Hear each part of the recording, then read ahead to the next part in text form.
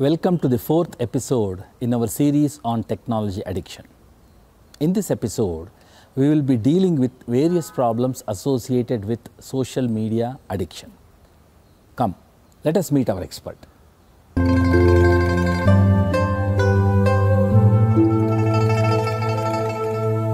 Yes, social media can also become an addiction, though it is still not a mental health condition. But social media provides user an opportunity to get connected with number of people, and sometimes this need to get connected with people makes them or predispose them for excessive use of social media. In some of the cases, it may have following characteristics, which will include craving, which means continuous desire to be on social media platform. Second is loss of control. Once they start use of social media, they don't know when to log out, so sometimes it goes for hours together. Third is coping. They use social media as a method of coping, because sometimes nowadays people don't talk with each other even though they are in distress, but they will like to chat on social media platform, so that's why it become a coping. Fourth is compulsion. Because of these characteristics, their use become recurrent or repetitive or become habitual. And last is consequences. Because of this, they develop social consequences, they develop physical, psychological and other occupational issues also.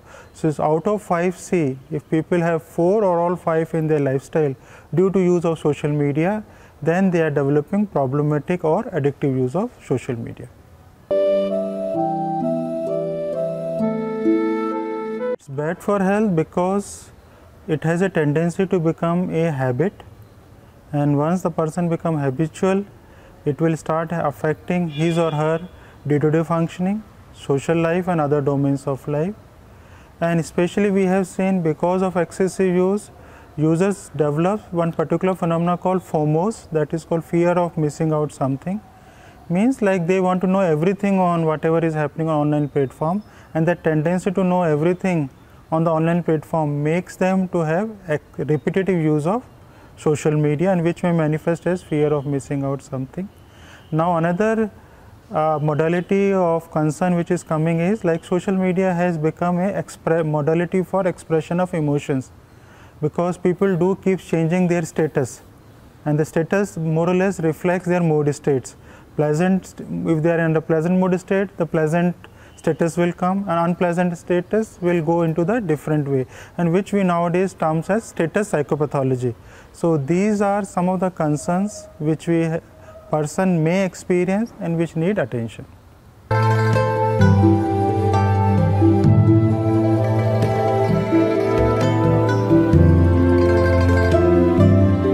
I would start with first biological symptoms, because social media use, especially at bedtime or during nights, delay the user's sleeping time. People do lose around 60 to 90 minutes or more than that, because they are busy or active on social media during bedtime.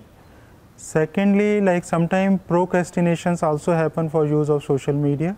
People procrastinate other important activities because they want to spend time on social media platforms. And because both are things do contributes toward excessive use, so it definitely affects the user's physical health, which are commonly seen in terms of body pain, backache or eye strains.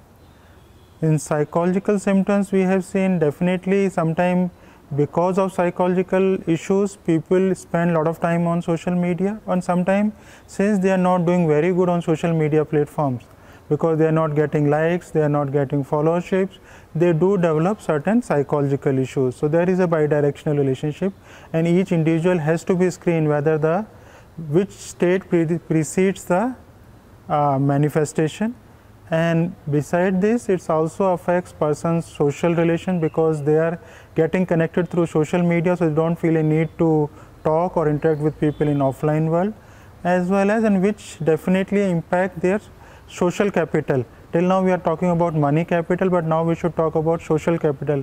Because of social media use, people know very few people in the offline world, but many in the online world. And then sometimes people also say these online friends also will help them out, but when we have seen all online context doesn't get converted into social support also. So that's another consequences that people are losing out their support also, because they are not getting connected to people in offline world, and definitely it has impact on occupational and family functions. It's addictive because it also helps the person to fulfill his or her psychological needs. Broadly, it includes need for acknowledgement and need for affiliation. When I'm saying need for acknowledgement, because whatever they post and whatever they chat on online platform, they get immediate acknowledgement from others, so which reinforce their desire to remain on social media platform. Secondly, since they are not interacting in the offline world, that way the social media platform also fulfill the need for affiliation, need to get connected, so and as well as to get approval from others.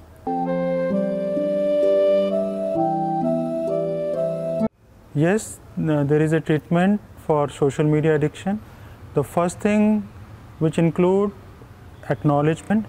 Person or the user has to acknowledge his or her excessive use of social media use. So that can be done if they can see if their social media use is affecting their lifestyle, and if they can relate those lifestyle disturbance to the social media use and make a plan to change it. Once they acknowledge it, then the second stage comes, which is called action, which means where they have to take certain actions to work on their social media use. The first advice and the common advice is don't use social media while you are sleeping or while you are going for the bed. Don't sleep with social media use. It will affect your sleep initiation. Second is bring social media fasting in your lifestyle. When I am saying fasting, all of us are familiar with fasting, but now we have to bring this fasting for social media use, at least for a certain period of the time. For each day, if you can remain away from social media use and engage yourself in other activities, will help you out to develop your control over social media use. Third is don't let social media use become a method of coping. If you want to feel good, if you want to interact with people in the offline world also, which will help you out to have more support and which will also help you out to know more about them. Fourth, you also have to see whether is there any association between social media use and any psychological issues, which could be stress, which could be anxiety, or which could be, sometimes people do have an issue in interacting with the people in public or face to face, and sometimes these kind of people will also be on social media. So if you have these kind of issues, psychological treatments are available for these kind of problems. You don't have to use social media to manage these issues, and spend more time in the family and work. Prioritize your goal for your career, prioritize your goal for your occupational and academic functions. Social media can be addressed and can be managed, and if you have social issues related to social media use or people around you have social media excessive use or addictive use, you can bring them or you can visit us to the NIMHANS facility for social media de-addiction.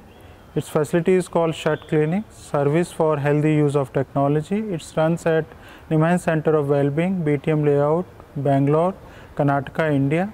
You can visit us Monday to Saturday from 9 to 4:30. This concludes the fourth episode in our series on technology addiction. In this episode, we learned about different aspects of social media addiction. We will be back with our next episode. Namaste.